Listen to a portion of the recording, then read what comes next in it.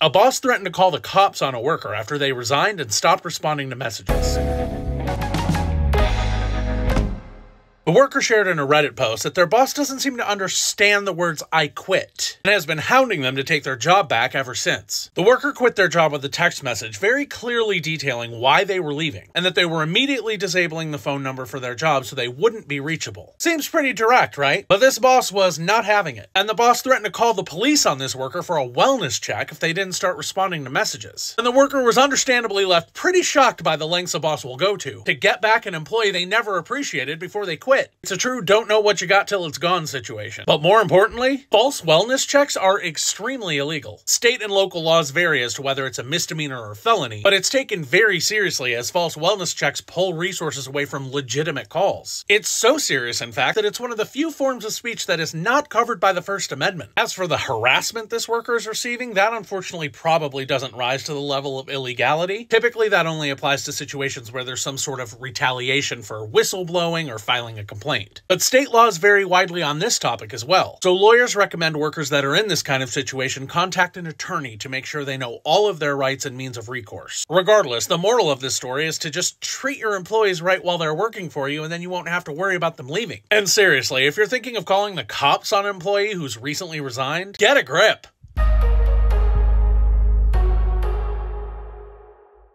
And now for the latest from the unhinged boss's file. A boss emailed his staff to say that he was annoyed and embarrassed that his staff was out eating lunch during their lunch breaks. Career coach Ben Askins shared the story after receiving a copy of the email in an anonymous submission. In the email, the boss said that while his employees are entitled to a lunch break, wow, what a generous guy, he's making a new rule that the staff will have to eat lunch at their desks the next time the CEO wants to pay a visit. Because he said it was very embarrassing when the CEO stopped by at 12:15 one day and the whole staff was out to lunch. On account of that being lunchtime. Being embarrassed about that is absurd enough on its face. But then he asked his staff to show a little more dedication. Instead of being the type of lazy doofuses who eat food. And that he expects to know where his team is at all times. That too is absurd because this is an office full of adults and not a kindergarten. But also because it's been proven that taking an actual lunch break away from your desk makes employees more productive. And employees say they feel more productive when they take an actual lunch break because it helps them clear their minds and conserve their energy for the rest of the day. So instead of worrying so much about what it might look like that his staff takes a break to eat a meal, he might want to lay off the lunch patrol and suggest that perhaps the CEO could schedule his visits during the other 7 hours of the workday. A toxic boss told a single mom of a sick child that she needs to put work first. The baffling story was shared by TikToker Chris Donnelly, who shared the text exchange between this employee and her boss. Essentially, her son became suddenly ill and she messaged her boss explaining that she wouldn't be at work the following day. There was an important meeting scheduled for 3 p.m. and she said she would call in to attend it. The boss did not agree with her decision to call out, said the meeting was important to the firm and that she should be there. When she asked the boss what she was supposed to do with the sick kid, he told her that he has kids as well and that sometimes work comes first. She didn't want to have to explain that her situation as a single mom is worlds apart from his life situation, and he said he didn't want to get into a whose life is worse competition. After some additional back and forth with her boss, she called him out for being deeply inappropriate and said she was taking the situation to HR. Illnesses are out of our control, and while it can be difficult for bosses to find coverage when people are out ill or caring for a sick child, they should never attempt to guilt or force staff members to come in. This woman let her boss know as soon as possible that she would be out, and she kept the lines of communication open. And she should not feel guilty about having to take time off work to care for her child. That's why companies offer sick days in the first place.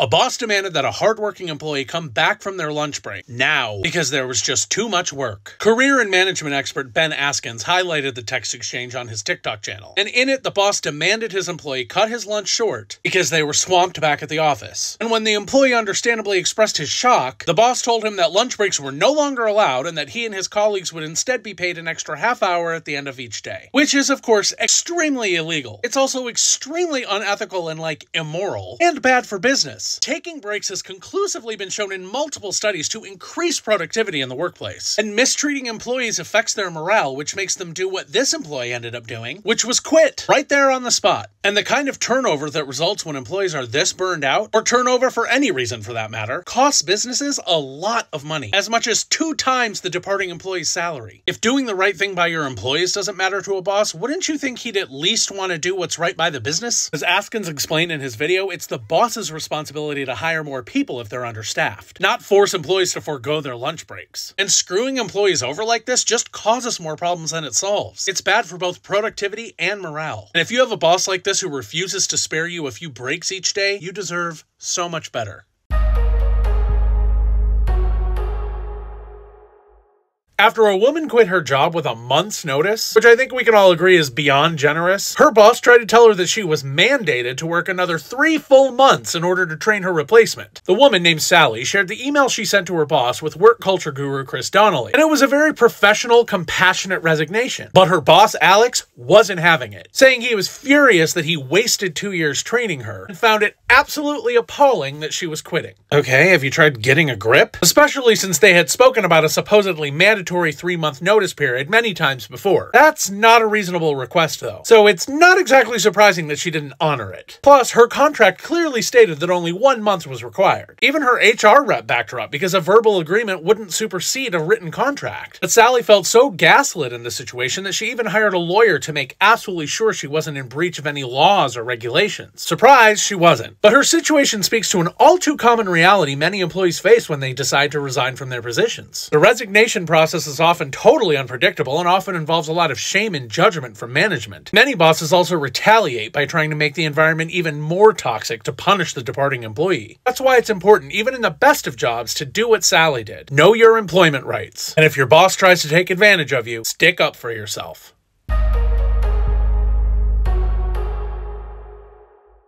After calling in sick at his job, a man's boss showed up at his front door, telling him to get dressed and get to work. Career expert and management coach Ben Askins was sent doorbell camera footage of the incident, in which the boss would not take no for an answer, and told the employee he was desperate and couldn't finish a job without him. And when the employee said no like any reasonable person would, the boss said, "Oh, come on, it can't be that bad. The dude's got guts, I'll give him that." When the worker told his boss for the final time that he was sick and not coming to work that day, the boss responded by threatening him, telling him he would be fired if he didn't throw some clothes on and get to work. Askins was left speechless by the altercation, as any normal person would be. After all, no one plans to get sick. As you can probably hear in my voice, I'm speaking from experience.